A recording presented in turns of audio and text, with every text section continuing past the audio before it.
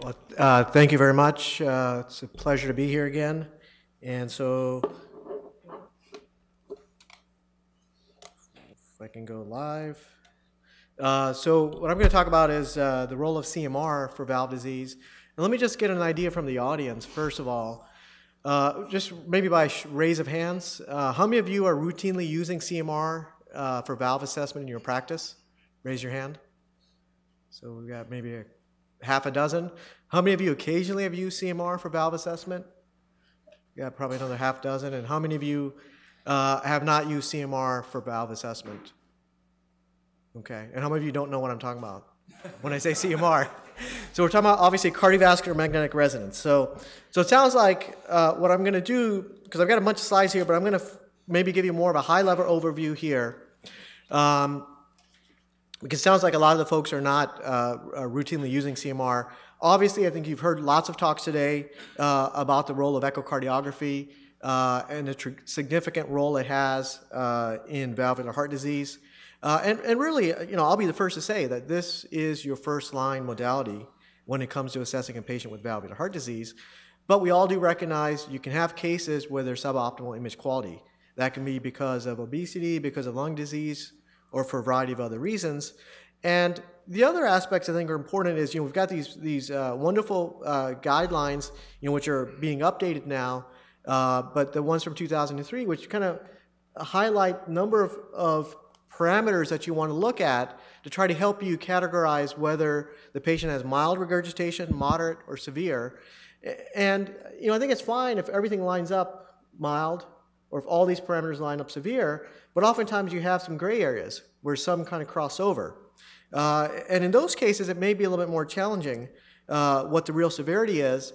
The other thing that's also important is you want to make sure that you have concordance between your physical exam and history, between the 2D echo findings as well as the Doppler findings. And I think that's probably one of the key messages that all the speakers here have been trying to convey, is you want to see concordance across these things. And what happens when you have a discordance? You have a huge ventricle, but your Doppler suggests mild MR, or the reverse. The Doppler suggests severe MR, but the ventricle is actually fairly normal in size. And so I think these are scenarios in which CMR could potentially be useful when there is a discordance. Now, what are some of the strengths of CMR? One is, you know, you get very high quality images. You get very high signal to noise as well as contrast to noise, a nice large field of view. And the nice thing is you're not really limited by acoustic windows. So I always like to say, as long as a patient can physically fit into the scanner, you can get pretty good quality images. Now, that is becoming a challenge nowadays because, but the good thing is MR scanners are getting bigger and bigger as well. So you know, the fields are constantly moving, and obviously MR doesn't involve radiation exposure, unlike CT or angiography would. And it's really very well validated and very useful for assessment of flows. And the nice thing about it is you can measure flow in any vessel you want by simply moving a mouse. And so if I place my cursor, you know, or the technologist places it right here in the aorta, I can actually get a set of images, which is a magnitude image, which shows me the background anatomy, and the corresponding phase velocity image, which you can think of as similar to your echo Doppler, but it actually encodes the velocity of flow within each pixel. And I can then draw an ROI for each phase of the cardiac cycle and actually generate a curve which integrates this and derives what is the forward flow coming across this location, as well as if there's any reverse flow in diastole, it would actually be able to derive that for me as well. And obviously, the validation data here, you know, is quite numerous, including flow phantoms as well as comparisons in animals as well as humans. And in addition to that, the other strength of CMR, I think, is simply in assessment of volumes and ejection fraction. And the nice thing here is that you're able to, one, obtain serial short-axis slices of this left ventricle, as I'm showing you here. So these are slices that are every 1 centimeter apart. And then our technologists or our fellows or physicians could then go through and trace each individual slice in diastole, as well as do the same thing in systole. And from that, you're able to derive end diastolic and end systolic volumes. And again, no geometric assumptions are being made here because you're really obtaining every single slice. And nowadays, with semi-automated techniques, the post-processing time here is not very long. It's on the order of a few minutes, so it's not hours and hours. And there's data, again, validation study over the last 20 years, showing, in fact, that there's a pretty good correlation between CMR-derived volumes and actual volumes if you did, for example, casts in cadaveric hearts, as well as in these other animal as well as human models.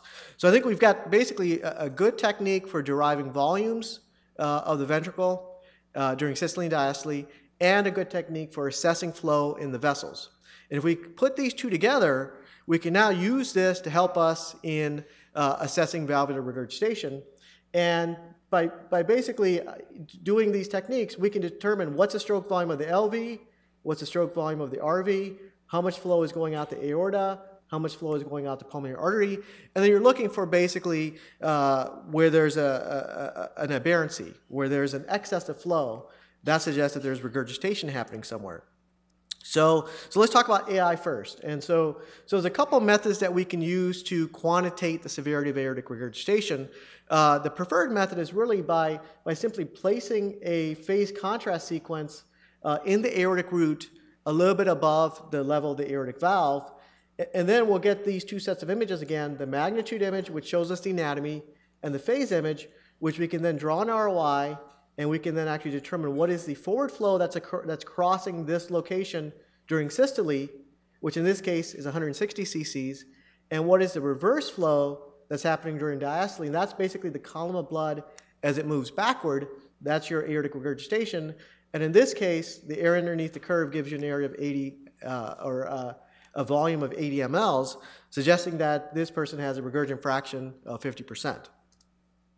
And then in addition to that kind of preferred method, we also can do other checks where we measure what's the flow going out of the LVOT and compare that to the net flow going across the pulmonary artery.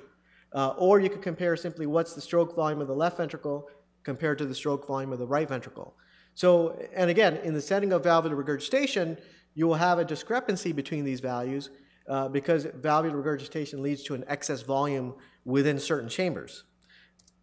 Now, let me turn to mitral regurgitation, and here's an example of a patient who has mitral regurgitation, and obviously we can determine what the size of the ventricle is, the ejection fraction, and the way that we'd calculate the mitral regurgent fraction and volume is by using what we call an indirect methodology, where we basically measure what the LV stroke volume is. So what is this left ventricle ejecting out based on end diastolic volume minus end systolic volume by planimetry of each of those short axis slices, and then compare that to what is the flow going out of the aorta. If you know that there's 80 cc's going out of this aorta, and you know this ventricle is going from 250 to 100 cc's, meaning it's ejecting 150 cc's of blood, if 80 is going forward across the aorta, then therefore you can compute that the difference, that 70 cc's, must actually be going backward across this mitral valve, and that's how you would compute what the mitral regurgent volume is. And then obviously mitral regurgent fraction would simply be taking the 70 cc's of reverse flow and dividing by the total of 150 cc's of flow that there is to compute a mitral regurgent fraction of a little bit over 50%, or almost 50% in this case.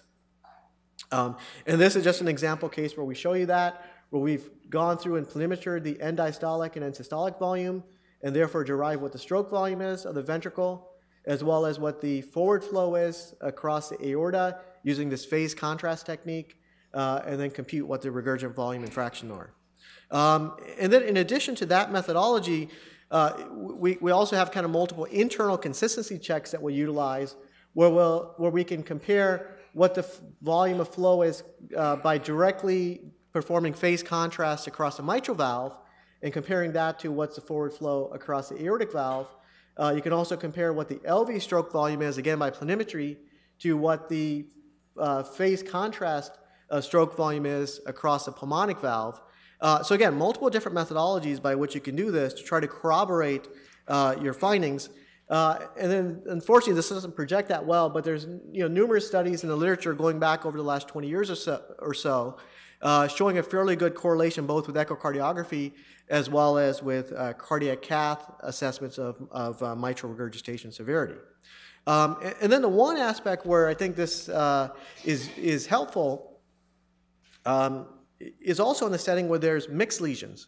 So if I have mixed aortic and mitral regurgitation, with this methodology that I showed you where I compare the LV stroke volume to the aortic outflow, that difference holds true irrespective of the amount of AI I have, because AI will increase both my LV stroke volume as well as increase my aortic forward flow.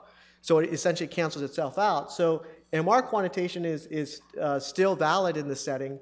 And then obviously for the AI quantitation, we can simply measure what the reverse flow is if I place a phase contrast in the aortic root. So let me highlight this one study real quick. And this was a study which looked at a series of patients that had both echo and CMR. Some had AI and some had MR, looking at what the reproducibility of measurements are between two different observers or between the same observer measuring it twice, showing in fact that you have a tighter correlation with reproducibility with CMR, both for AI assessment and for MR assessment than you did with echocardiography, which is shown on the left-hand side. And so again, these authors suggested that CMR may be a useful technique when you're following patients for serial assessment of regurgitant volumes. Show you a couple other scenarios where it could be useful. And again, this is when you have prosthetic or bioprosthetic valves and you're trying to determine what the severity of the regurgitation is, especially if it's a paravalvular lesion. And again, as I mentioned, with CMR, our measurement has nothing to do with what's happening at the level of the valve. For MR, we're measuring LV stroke volume and aortic outflow, so it's really irrespective of the ability to be able to image at the location of the valve itself. And so that's why this is a scenario where CMR could be helpful. Patients with MitralClip, again, using that same methodology, it really matters not what's happening at the level of the valve. And you can see, even with a MitralClip, the amount of artifact that you get is really not that significant that it's going to prohibit you from contouring the end diastolic and end systolic volume of the left ventricle. Now, I already talked about the fact that CMR can be used to assess the consequences of the valvular regurgitation, look at the size of the left ventricle, the size of the left atrium, and it can also be useful for assessing the mechanism of the regurgitation. And I'm going to skip over this in the interest of time, but there is actually one nice correlation study comparing TE and MRI for assessing mechanism of mitral regurgitation. And these are patients that all went on to surgery, and then the surgical findings were considered to be the gold standard. And you can see that TE and MRI both perform reasonably well for assessing mechanism of regurgitation. And then obviously in the setting of secondary MR, we can also use the CMR techniques to look at viability and scar tissue within the myocardium. And obviously that's a whole separate lecture in and of itself. Let me turn now to valvular stenosis real quick. And here's an example case. And this is a patient who's 67 years old, has a history of MVR in the past, who now presents with about 3 months history of increasing dyspnea on exertion. Symptoms are about class 2. On physical exam, he has a reduced and late peaking carotid pulse, grade 3/6 systolic murmur at the left sternal border, which is late peaking, and he has a single S2. By the Doppler, peak velocity was 3.2 meters per second, and by continuity equation, the valve area came out to 1.3 centimeters squared. Now, in this case, what's going to be your next step? Obviously, you've got physical exam findings which are suggestive of significant regurgitation or significant aortic stenosis. I think many people may say we move on to cardiac catheterization to do a hemodynamic study, and I think that's a very reasonable option. Although do keep in mind that there are some risk when you cross the aortic valve, and this actually was a very nice study out of Europe. It's over 10 years old, where they randomized patients with AS. Some of them had the valve crossed, and 50 of them did not have the valve crossed. And what they found was that in those patients that they crossed the valve, there were clinical evidence of neurologic defects in 3% of patients, and MRI evidence of cerebral embolic events in 22% of patients by crossing a stenotic aortic valve, whereas by contrast, none of the patients where they didn't cross the valve or a control group that they had any evidence of these findings. So I think, recognize that maybe there may be a role here for a non-invasive technique which could help us to identify severity of aortic stenosis before we move on to a hemodynamic catheterization study. And again, what you want to see in an AS is concordance between physical exam, aortic valve gradients, and aortic valve area. And when there's discordance, that's potentially where CMR could be helpful. And I'll quickly wrap up here in the next minute or so. One of the things to keep in mind is that if you think about with echocardiography, most of these measures that you use to try to derive is this mild, moderate, severe AS are ultimately all based on your Doppler assessment, on that continuous wave Doppler, because even the valve area is done by continuity equation, so it still requires you to have obtained a fairly good continuous wave Doppler. And one of the limitations is if you don't have correct angle alignment, you can get a slight underestimation of the velocity. Where CMR can be helpful is, one, CMR can also assess the peak velocity, and again, we're not limited by acoustic window, so you can place the volume, the phase contrast sequence at any location you want and at any angle you want. And in that case that I showed you earlier, where by echo the peak velocity was 3.2, by CMR we got a peak velocity of 4.4. But I think the other strength with CMR is that in addition to that, you can also derive a separate independent measure of aortic stenosis severity, which is basically looking at the anatomic orifice area. So this is different than effective orifice area, which you would calculate, again, based on the hemodynamic profile across the aortic valve. This is simply by doing a series of cine images at differing locations across the aortic valve, and then going through and planimetering what the size of that opening is to determine what the anatomic orifice area is. And in this case, by CMR, we had a high velocity as well as a low anatomic orifice area, so you have concordance between these findings. But really, they're two independent findings. They're not interrelated or dependent on each other to a large extent. And then these are just some of the validation data showing the correlation both with transthoracic echo as far as velocities and with transesophageal echo as far as planimetry. And then lastly, in the setting of stenotic lesions, CMR can also help with assessing the mechanism or the morphology of the valve, identify a bicuspid valve, a quadricuspid aortic valve here, and then let me wrap up here with two other examples, which is when you have mixed lesions where you have subvalvular as well as valvular lesion.